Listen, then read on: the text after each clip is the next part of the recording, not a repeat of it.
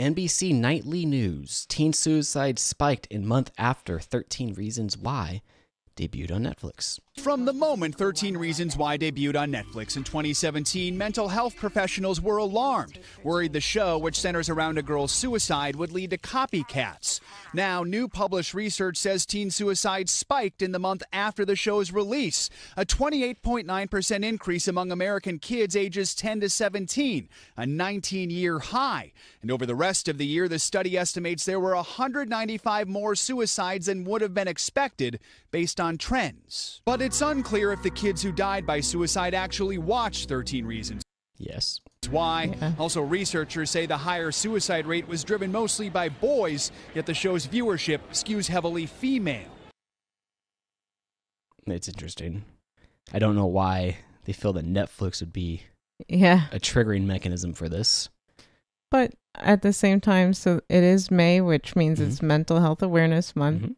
I think we need to just have more open conversations about the topic of suicide. Oh, absolutely. And Netflix responded. Let's hear the response. Netflix is looking into the research, saying this is a critically important topic, and we have worked hard to ensure that we handle this sensitive issue responsibly. Netflix also pointed to another recent study, which found helpful effects for young adults who watched the show's entire second season.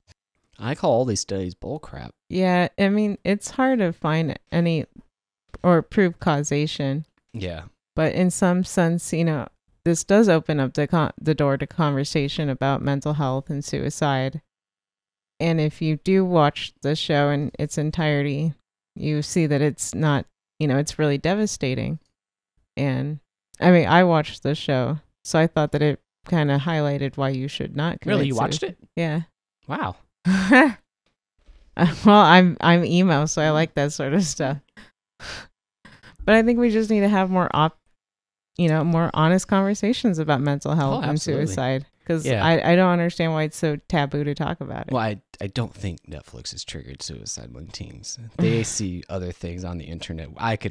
There could be fingers pointed at other things. Not Netflix.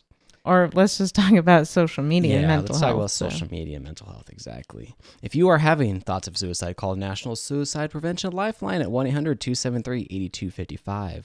That's 1-800-273-TALK. Or go to speakingofsuicide.com/resources for a list of additional resources. Please. Science Daily.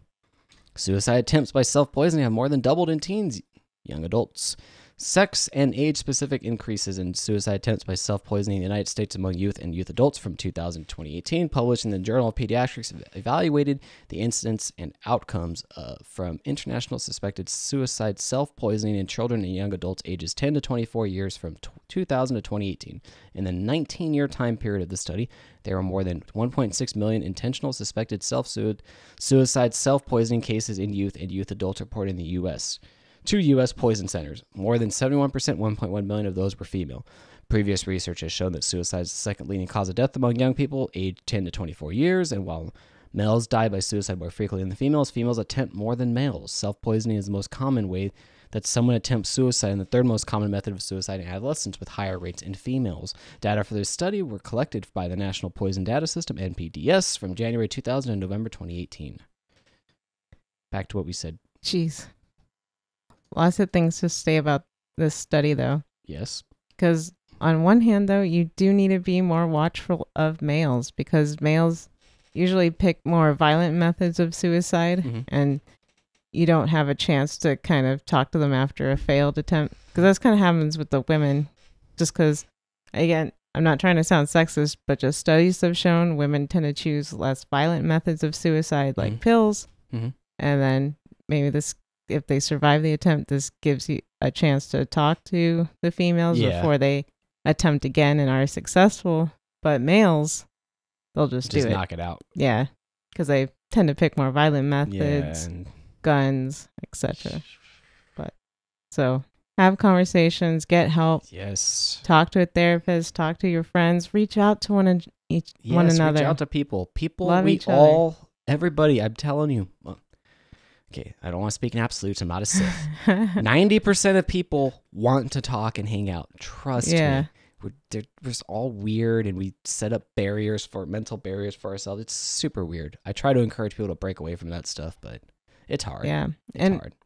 We've talked about it, that it's definitely, there's a rise among teens, and it seems to be correlated with this social media. Mm-hmm. And it's just, as we become more social, we need to remember that we need face-to-face interaction still. That's really important. Yes. For our mental health. Yes. Okay, moving on. He used to be trans. Here's what he wants everyone to know. Very interesting. I lived 8 years as a female named Laura Jensen after undergoing gender reassignment surgery in April of 1983. I started as a 4-year-old kid in 1944. So I'm bringing to this conversation today 74 years of firsthand experience in some way, either living it or trying to deal with it or trying to recover from it. It's important, I think, to understand that everything that we've heard today is damaging to children. And I was damaged by this, and I have some very strong points of view. Very interesting. You won't hear this on a lot of podcasts, I'm just guaranteeing right now. Next clip. Affirmation can be bad. I think it's important for us to realize that there is actually nothing good about affirming a young boy 4 years old like my grandma did me. The moment you affirm a child like my grandma did, putting me in a purple chiffon dress and telling me how cute I was, how wonderful I looked, is at the very same moment that you're affirming that young person, you're telling them there's something wrong with them, that you're not right. That is child abuse. We need to begin calling it what it is. It's not affirming a child. It's causing them to be depressed and anxious about who they are. And then we go on to inject hormone blockers into them and begin altering their body. Can we begin to understand today from these discussions how destructive this is to the psyche? It's no wonder they end up with separation anxiety and bipolar disorder, dissociative disorders, schizophrenia, and many other disorders that they want you to ignore. They want to block any child from having access to psychotherapy. Very interesting. Because he's speaking specifically about children. Yeah. And also, so stay with us. So yep, please. Let's listen to his whole thing, and then we'll talk. Yep. Psychotherapy. The only reason that I'm able to speak to you today is because after 46 years of dealing with this issue, I was able to detransition in 1990 after I had extensive psychotherapy, the very same psychotherapy that they're trying to prevent people from having. Why? Because they don't want them to detransition. Because somebody like me puts a real bad mark on the idea that it's all good, because it isn't. I've recently written a book, Trans Life Survivors, that has the stories in them. It's painful to get these emails from people whose lives have been totally torn apart. Oh, that's in the clip.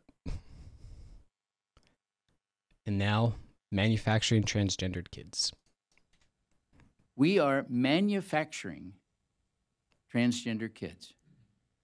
We are manufacturing their depression, their anxiety, and it's turned into a huge industry that people are profiting from after kids' lives are completely torn apart.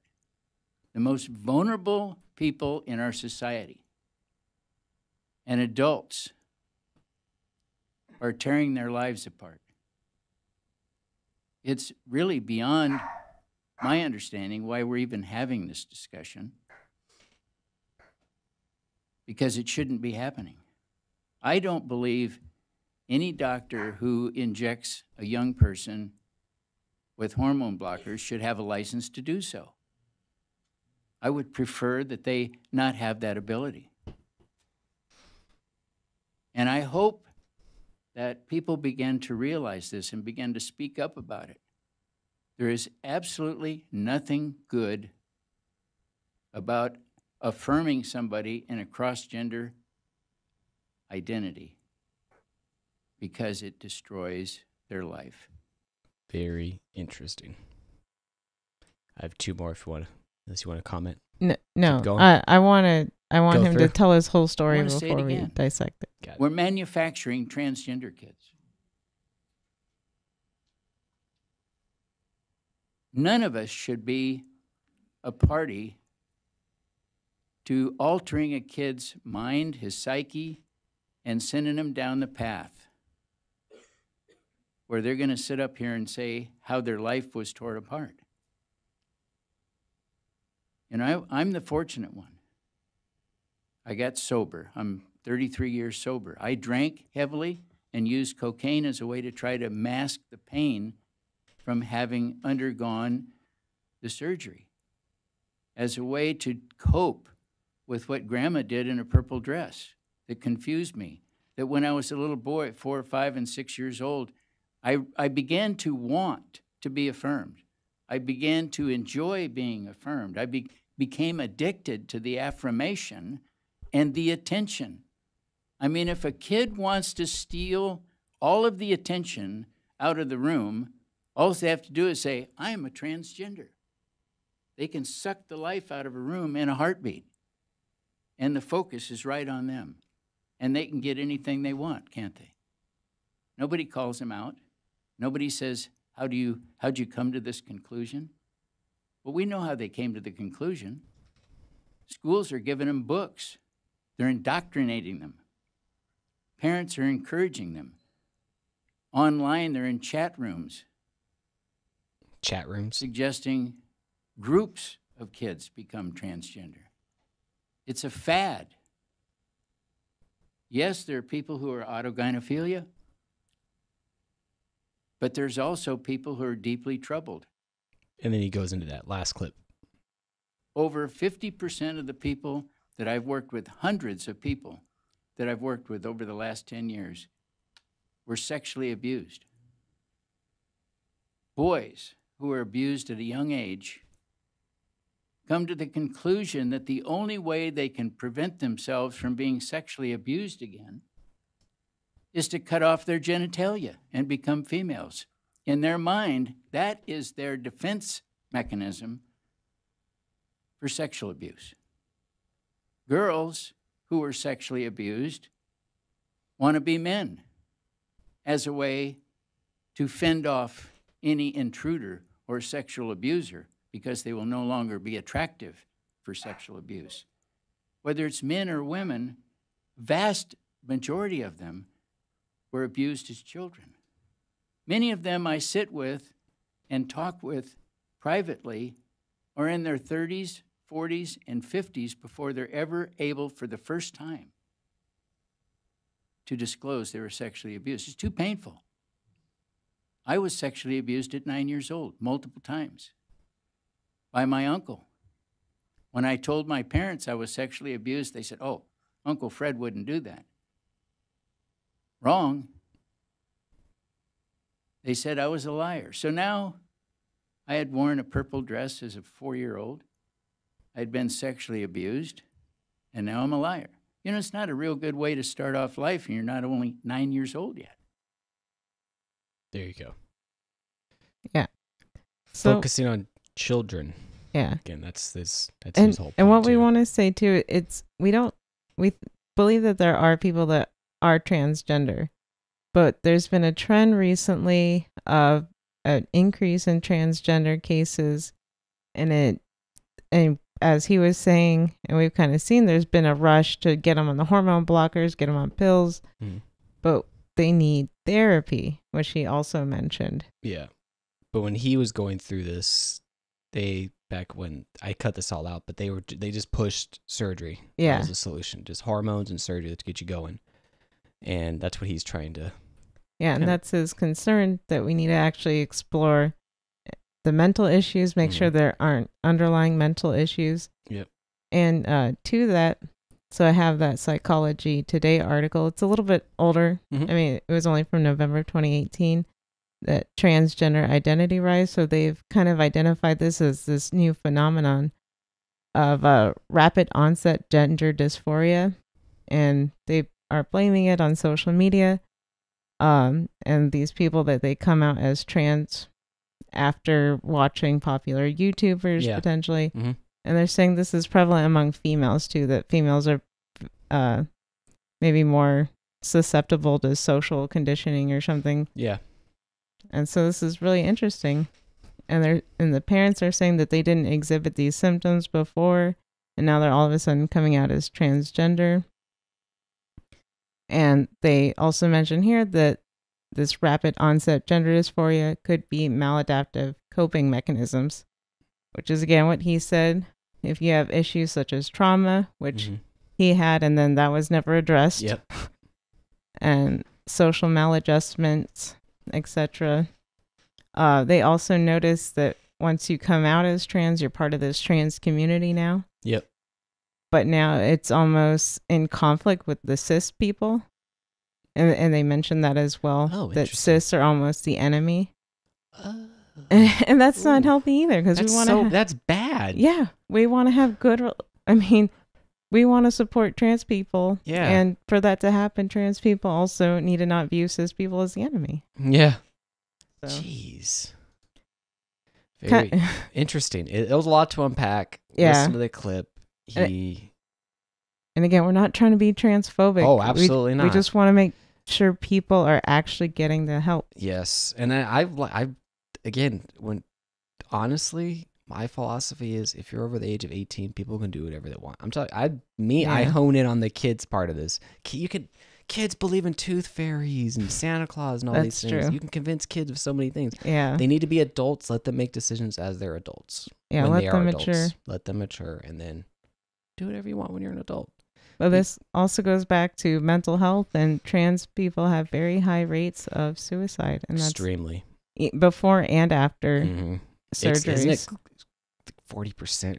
It's a really insane. crazy high number. It's Yeah. alarming. Yeah. So it's really alarming that these people aren't getting the adequate help they need. Mhm. And this kind of goes back to what we've been saying of we're always pushing the medication, but it all goes back to we need, therapy. The and pill is not going to fix your problems. Yeah. You have to fix your problems from within. And if you have trauma, hormones, that's not going to fix. It's not going to fix anything. Suppress, maybe you can find suppressors for things, but you can never fix. Man, how many other podcasts provide you with so much information? HealthyTalkShow.com/support. If you'd like to support the show, it's value for value. If this show provides you value, please provide some in whatever form you feel, forever how much. HealthyTalkShow.com/support has links to our PayPal and Amazon wish list with a bunch of cool things there. Yes, your support is invaluable. Yes. And that's why we get to talk about topics like this from you guys. Being taken off of the internet. Yes. Thank you so much for watching. For more Healthy Talk Show, please consider subscribing to our podcast over at healthytalkshow.com/subscribe. It's free. Twitter and Instagram at Healthy Talk Show, drop the W. We record the podcast live Mondays at 8 p.m. Pacific Standard Time over at healthytalkshow.com/live. Love and light.